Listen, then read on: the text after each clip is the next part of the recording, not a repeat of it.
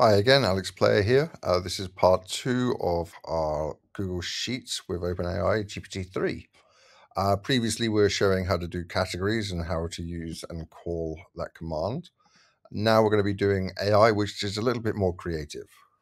So let's start with calling it up, similar to how we did our categories. So equals AI, and then we can see this is built of three parts. So the prompt, which is the string, our command to the AI. What do we want it to do, basically?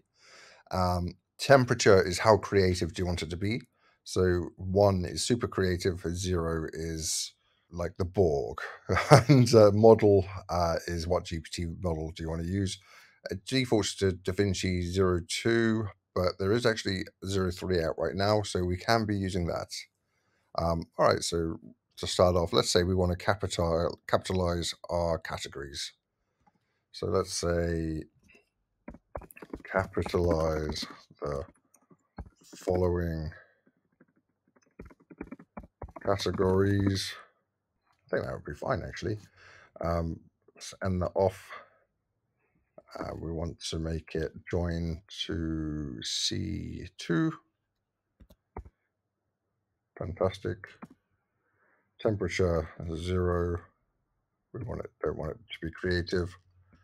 And the model is DaVinci 3. Have a think.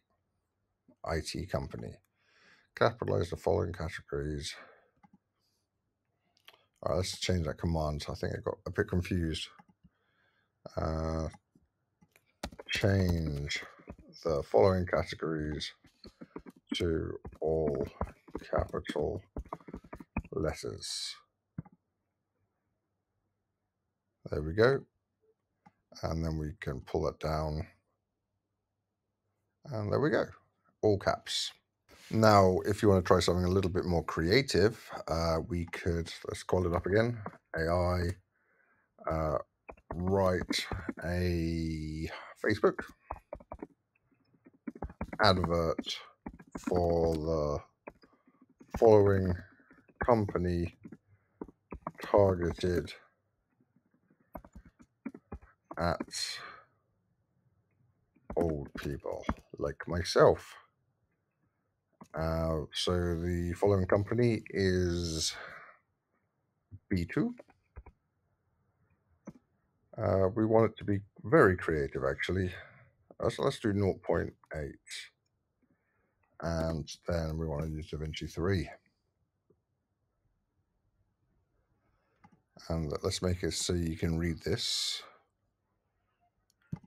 There we go. You're an older adult looking to stay ahead with the times. IBM has a perfect solution for you. So we can then just pull that down and have our Facebook adverts ready to go for each of the products, for each of the companies.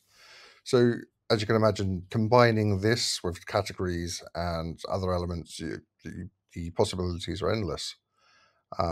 Thanks.